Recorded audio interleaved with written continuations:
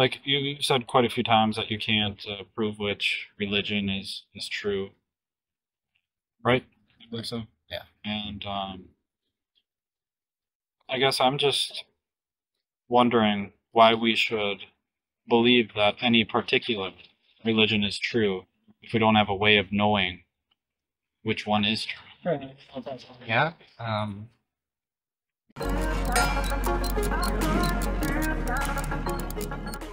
How was your day? Okay. I've seen you guys seem pretty busy at round one. Well, it's been nonstop really the whole day. Really? Yeah, it's been crazy. I'm trying to find the notes that I took. There they are. So let's see. You grew up in a Christian household. You wouldn't consider yourself Christian. Yes, I'm on the way. We talked about how faith is trust. You mentioned that you can't prove the existence of.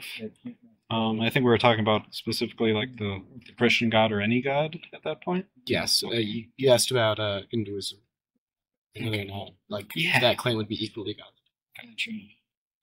So yeah, we don't know who is correct. You still believe in Christianity? Okay. Cool. Have you thought about the conversation since we had it? Yes. I wanted to talk more about like why I believe Christianity strongly. There was a discussion between multiple theologians of like what sets Christianity apart. Why was it successful? Like, or kind of more accepted in like the Western Hemisphere, Europe. And C.S. Lewis overheard this conversation, and he pointed out that it was grace. Grace. What does grace mean? Forgiveness, mercy. Okay. And that that is what talked about Western and Europe and how Christianity has become really popular. Is that what you were about? Yeah. Okay. Well, there are lots of people who claim to follow Christ. Their definitions might differ from what I would consider to be true. And the reason it's been more popular in these locations is because of grace. Is that what you were telling Like, me? what they were asking, why is Christianity so successful? Oh, okay. What quality does it have that makes it like approachable and widespread? Gotcha. Okay, and that is grace. Yeah. Well, Okay. that's something that C.S. Lewis pointed out was unique to Christianity. Is that something that you believe is the case as well? I think so. Okay. Cool. You want to talk specifically about that? Sure. So, I might have mentioned this earlier. A lot of religions have the idea that you must earn your way to a good afterlife. That you must, you work, you toil, and then you become deserving of mercy. And so, Christianity has a different. The Christian understanding is that you can't earn your way into heaven because your debt is too great for you to overcome. The reason Jesus came and died was a form of debt forgiveness. It was the sacrifice that was supposed to atone for all the sin of humanity, so that they might be able to go to heaven. Because in the Old Testament, before Jesus, what would happen is someone would sin, and they would take an animal to the temple, typically like a lamb or a cow, and they would put their hands on the animal and they would pray over it, and then the idea was that their sins would pass on to the animal instead, and that God would judge the animal rather than them, and so that when they killed it, sin died with the animal, and they were clean spiritually. Gotcha. Okay. So Jesus was supposed to be the sacrificial lamb. Okay. I understand. I got you. Is there still has Jesus saved everyone and everyone is now going to heaven when they die? Not necessarily. Jesus opened the way for people to get into heaven. It still does rely on belief. It's like credit card debt. Like, is a big weight on a lot of people's shoulders. They can't seem to shake it off. And Jesus would be like a man in a very nice suit, pinstriped gold watch. This guy doesn't even need to consider like what his bank account looks like. His credit score is just yes. And he comes up to you and say, "Hey, come with me. I'll find you a good home. I'll find you a job, and I'll forgive all your debt. But you have to accept the offer." Could there be evidence? So you have to believe before. Is that what It's like is that analogy? he is willing, but you have to accept. Okay. Okay. What does the process of accepting look like? Can you describe that? I haven't gotten there myself yet, but this is the way I've heard it described. It's once you understand and believe that Jesus came, he died, he loves you, he wants to be in a relationship with you. And this is how you do it.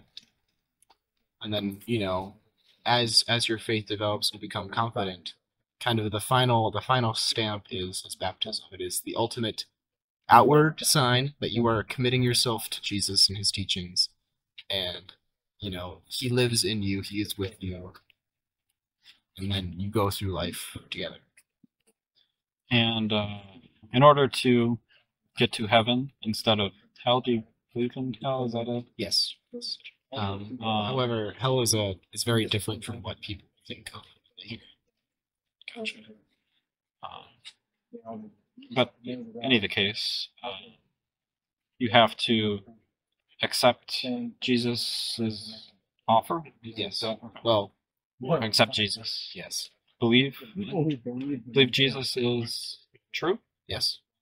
And then if you do that, you have kind of punched your ticket to heaven. Am I understanding it correctly? You now have eternal life. Okay. And if you do not do that, you do not have eternal life?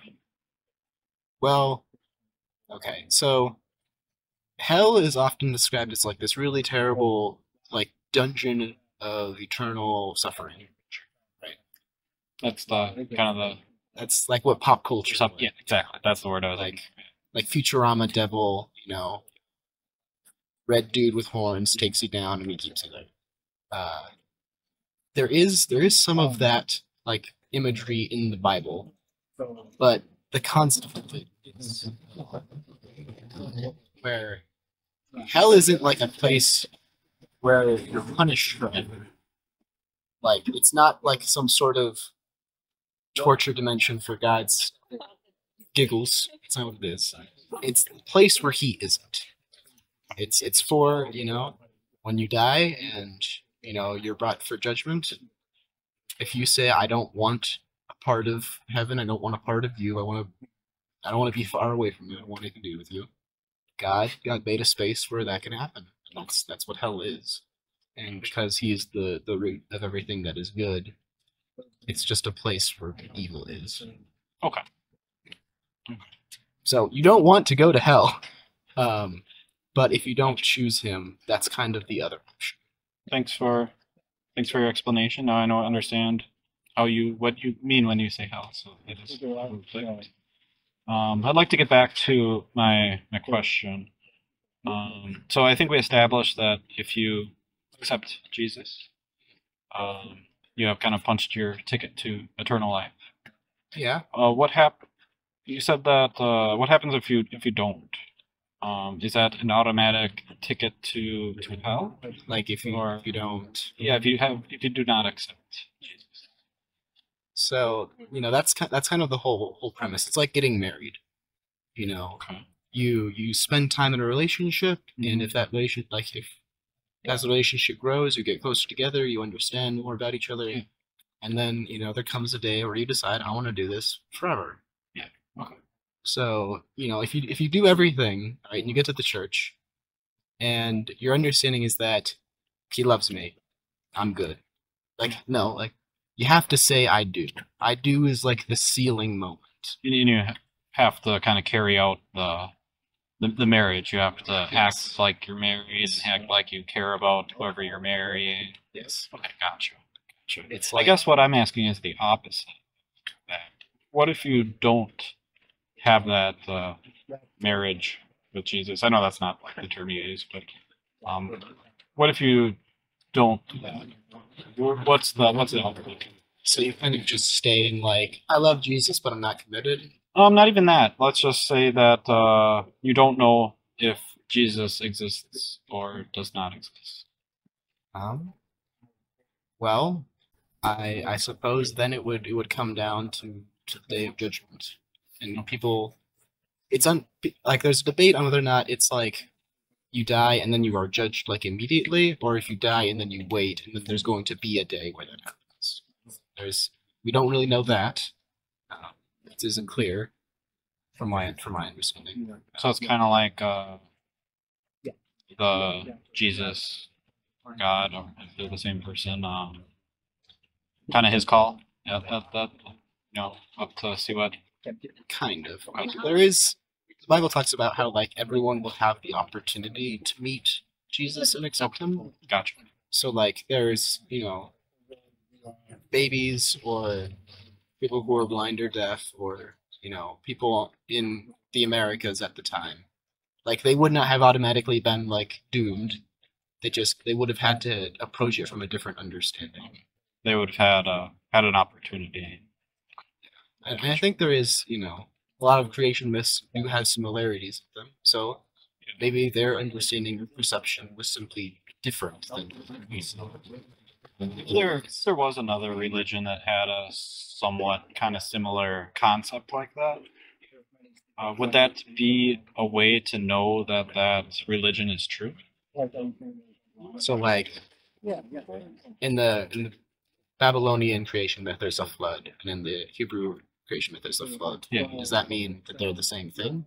No, not necessarily that they're the same thing. Just if there was a story that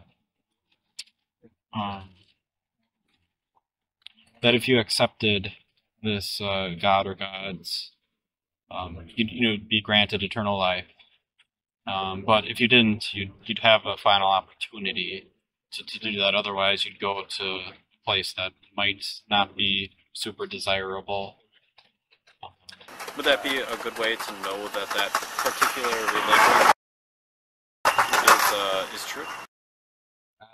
I mean, in like Egyptian mythology, when you die, you have the different, I guess, sub-regions of the afterlife where people stay depending on how they acted and what they did. So I suppose that could be like, if you were devout, you get to be in or like if you were a warrior who died in battle, you might have gotten special honors in the afterlife. So I suppose that could be a form of devotion. In Greek mythology, there is one afterlife called Hades, but there's a special part of Hades for like heroes and kings, people really. And then below that, there was kind of the hell of Tartarus, which is where all the monsters were. I'm wondering if this belief regarding, accepting Jesus Christ and, then having that opportunity, kind of last opportunity, I guess. Hopefully I'm representing that correctly. It seems like you might be using that as a way to know that Christianity is true. Are you using that as a way? My defense is that in lots of other religions, the journey to being redeemed, it's about you. It's about what you do. It's about how you change yourself.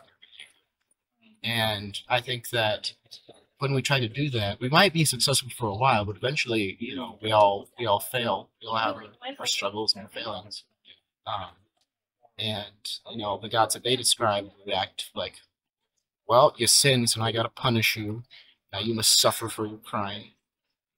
And it's kind of this.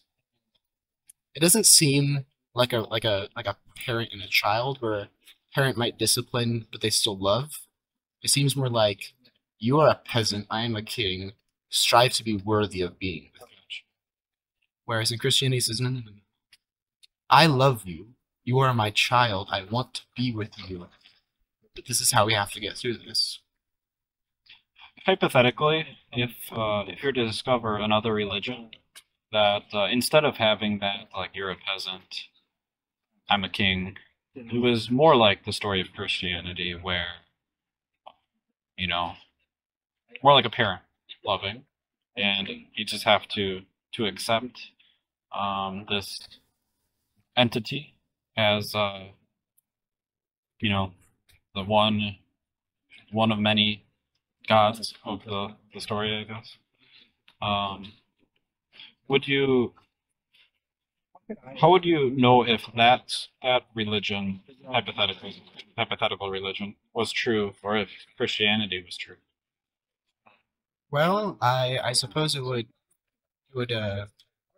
Buddhism, for example. I don't know a ton of about Buddhism, but I know that the main idea is that there was this king in India, and he had a son who he loved very much. He didn't want to expose him to all the horrors of the world, so he kept him in the palace. And then one day, Buddha walks out of the palace and sees all the pain and suffering of people, and he is struck by like inconsolable. So he leaves the palace and he goes and he meditates under a tree. And that's where he kind of finds enlightenment, which the only way this pain can end is if people cease. So then, like, the Eightfold Path, from what I understand, is this path of selflessness, wherein you can break yourself off from the Hindu idea of reincarnation. And once you die, kind of, it's like the end of you, and what they would call nirvana, I believe. I may be misinterpreting. It sounds vaguely familiar. I think you may have gotten it right. Let's assume that your interpretation is accurate. How do you know? How would you know Christianity is true and Buddhism is false? Hello. Hey, how you doing? Doing good. If you want, we'll probably finish up in a few minutes, and if you want to have a conversation, we can do it. If not, it's okay too. I'm just here for free fruit snacks. Oh, you can take take the fruit snacks. That's all. It's all good. Okay. I don't know. I guess I guess then it would kind of come down to like intuition, how I feel about the situation, Okay. because kind of the crux of religion is like what happens after you die, and because there isn't like a true scientific answer to that question, Yeah. like we know what happens, like your brain shuts down, your body shuts down, you might groan occasionally as air escapes you, but really you're just like there's nothing going on. It's just a dead body. And that's possibly the truth. Maybe you just cease. But that doesn't really offer hope, or there is nothing you can then use to like ease the pain of someone who is dying, because they are terrified of just ceasing to exist. Yeah. Understandable. Yeah. So it's kind of comforting to know what will happen, and maybe it's not true, but at least it is something to have hope in, so you can face death with some level of peace. And I think that if my interpretation of Buddhism is correct, maybe you do experience like this ultimate form of peace where there just is no struggle. But from my understanding, it's not like you continue to exist. It's like you no longer are at all. You become like nothingness. What I think I'm hearing you say is like, is comfort. Religion can offer a significant amount of comfort, especially to someone who is dying, or believes they're about to die.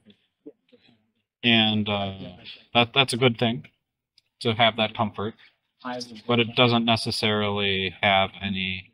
It's not a good way to know if that religion is true or not. It's just something that might be comforting. Yeah, I can't prove one religion's validity over another. It would be it would be more difficult to convert to Buddhism here in America than it would be in other places like in Southeast Asia.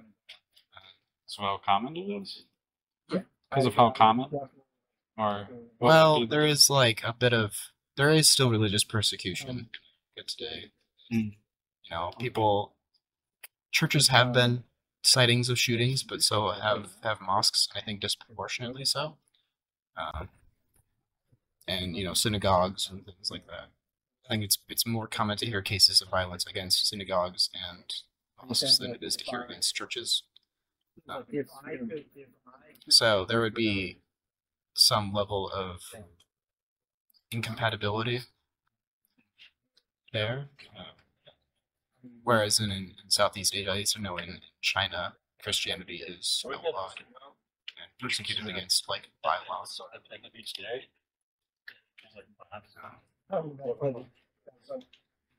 But it's the belief system I'm most familiar with and that I've grown up with, so that is some bias there.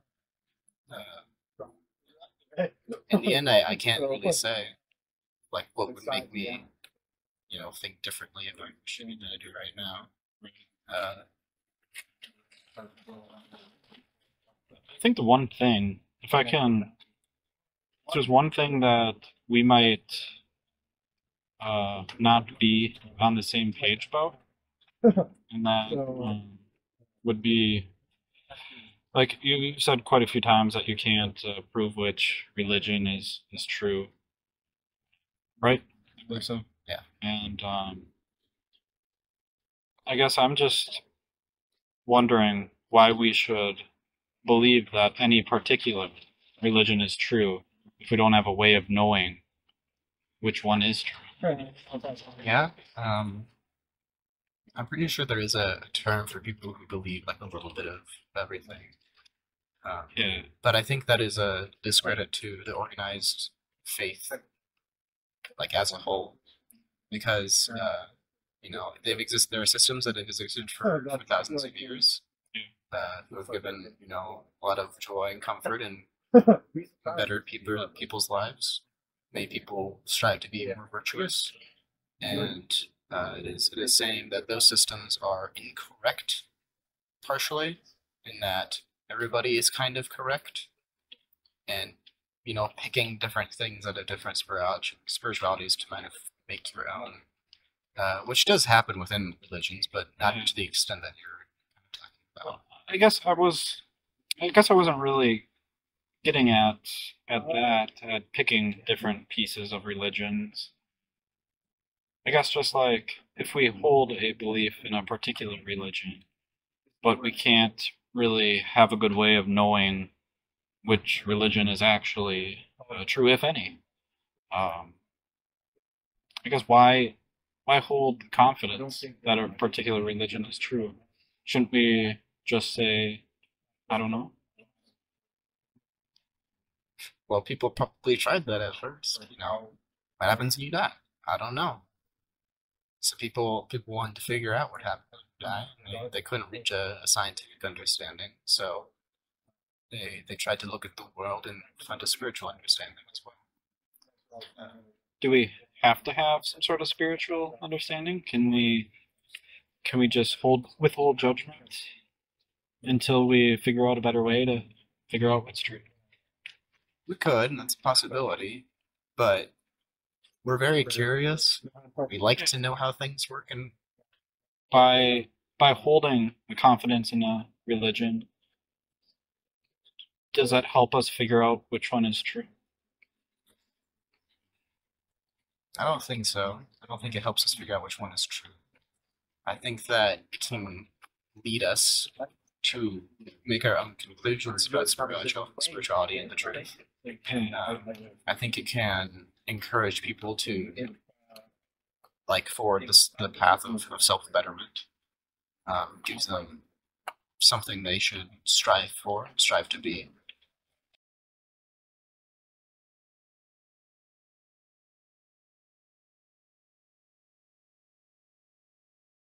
What would be like? We had a I guess if we value what is true, when we don't know if we don't have a way of figuring out like which one is true or if any is true, why wouldn't we say I don't know? If we, don't actually have a way to figure it out for sure.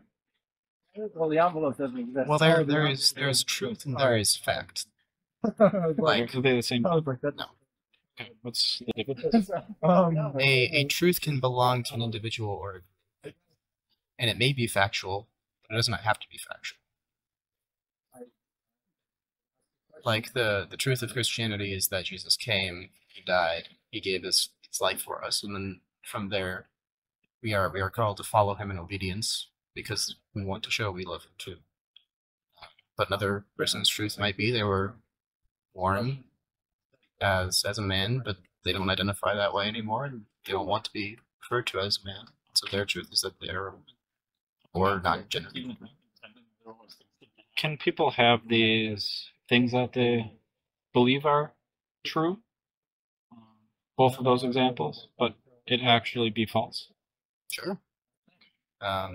Someone could go up to that woman and say, "No, you're a man. You treat like a man." But what function would that serve? You just insulted this person in their identity because you think they're wrong. And now you have made them combative, and they don't want to hear words you have to say because all you have done is insult them. Yeah, right. And I guess why can't they? Why can't they do that?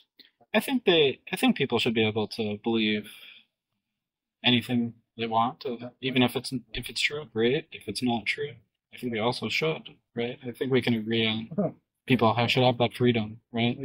Well, believing that certain races are better than others is I think that's a terrible thing. Yes, there is a certain line I think that people are trying to find and figure out, and there's a certain acceptable threshold we should hold each other accountable to. Yeah.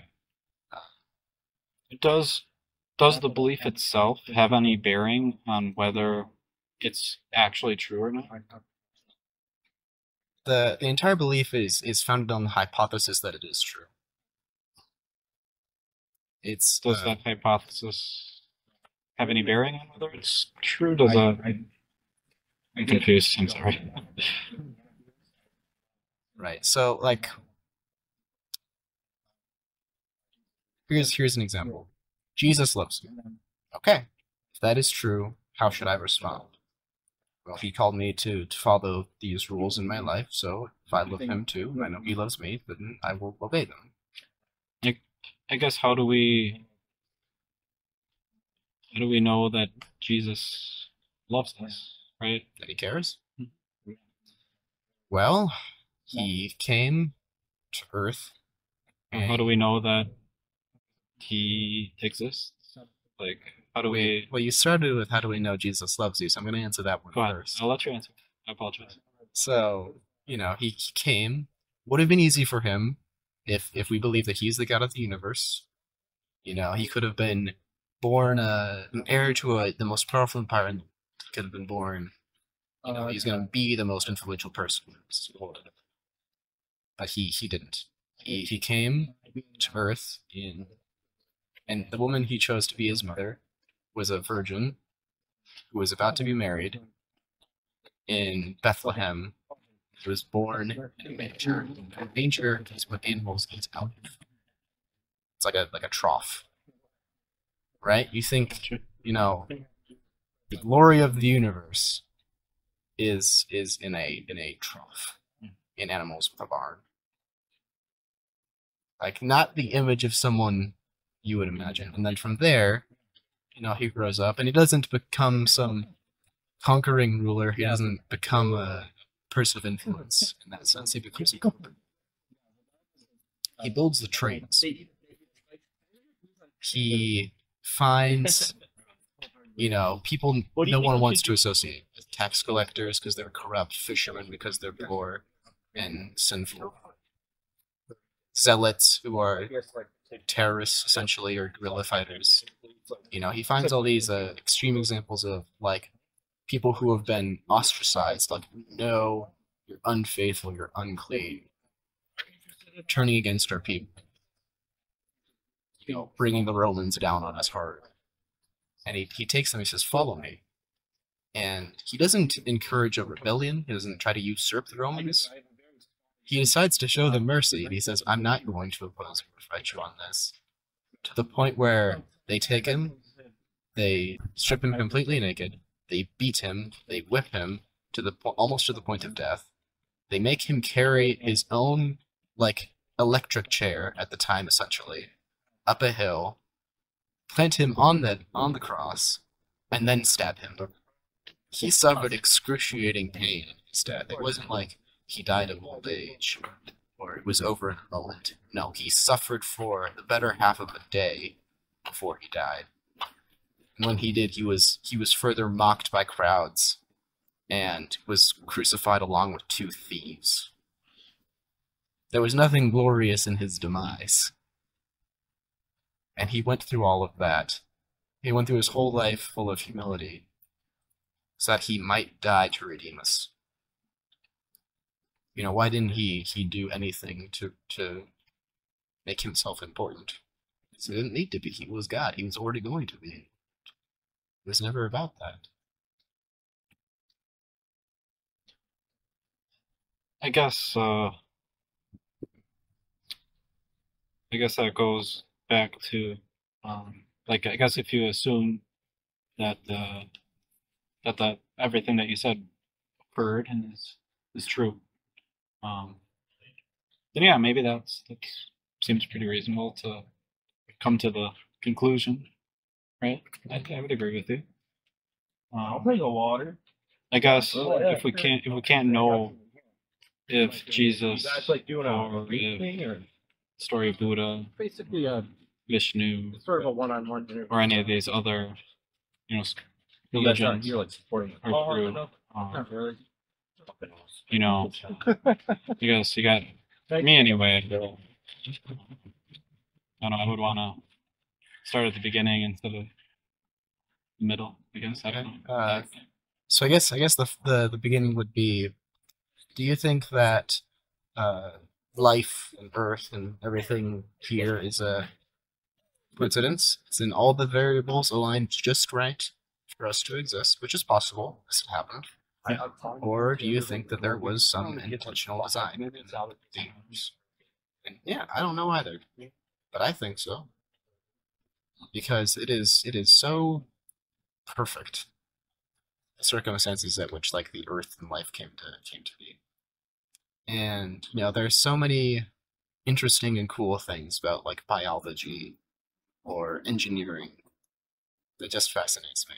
I love that so much. And maybe it did just happen because life just wanted to exist, and so it did. You know, I don't know. Maybe there was a chemical soup somewhere in the deep ocean by a lava outtake, and it decided that chemical soup eventually developed an organism, and that organism became and evolved and turned into everything we know. Luca, I think, last common ancestor? I think it was something like that. Something. It was like the first cell that started life. Sure. I don't necessarily think that is the case. It might be, but I don't think it is currently. Gotcha. All right. I don't have any more questions for you, but if there's anything left that you want to ask me, you may. How's your day going? It's been pretty good. Talked to a lot of people. It's been a good time. It's a lot warmer than I thought it was going to be. Yeah. I expected it to be very cold. Is it, like, warmer than it's been the past few days here? I think so. Yeah. Wild. Like, I looked at it, and it's got to be more than, like, 50 degrees. Like, I thought it was, like, 50 degrees but on the forecast, but it's got to be way more than that. I don't know. I'm burning up. You got sunscreen? I did. Yeah, I do. My arms got a little burnt before I had my sweatshirt on. I put it on my face and neck, but then I didn't put it on my arms. I'd be a little toasty. I don't look too bad. All right. Well, I do have some more time. Okay. So you want to tackle another issue? Sure.